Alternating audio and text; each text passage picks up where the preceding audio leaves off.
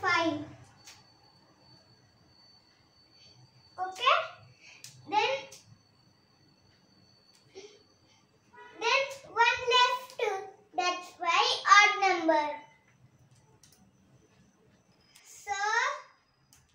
So even number is we can share equally. Odd number means we cannot.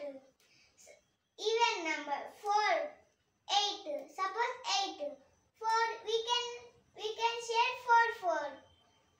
But 3 is 1. 1 is left. So odd number. Now we take 1 digit. Now we will take 2 digit. Suppose I will take 27 and 28. Okay? Look at 1's place. 7 is odd. That's why 27 is odd number. 8 is even number. We can share 4. That's why 28 is even number. Similarly, you take 3 digit number 1.